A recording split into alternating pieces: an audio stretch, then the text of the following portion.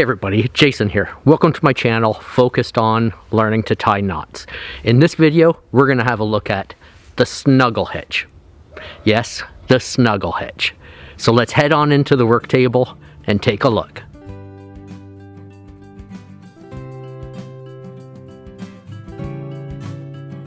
The Snuggle Hitch is a relatively new hitch knot, discovered by Owen Nuttall and first published in 1987. The Snuggle Hitch is a modification of the Clove Hitch and is stronger and more secure. It's also less likely to jam.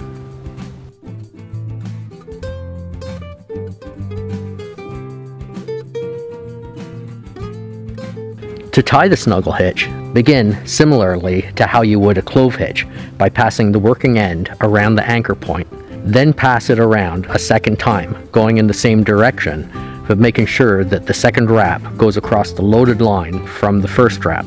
From there, take it back under the second wrap and then around the anchor on the other side of the previous wraps. Lastly, tuck the working end under the standing part at the center of the hitch knot and then cinch it up tight.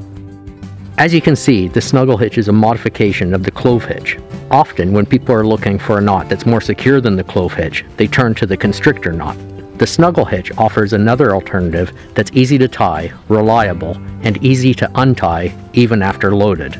If you'd like to see more hitch knots, I recommend my video 20 Great Hitch Knots, link in the description.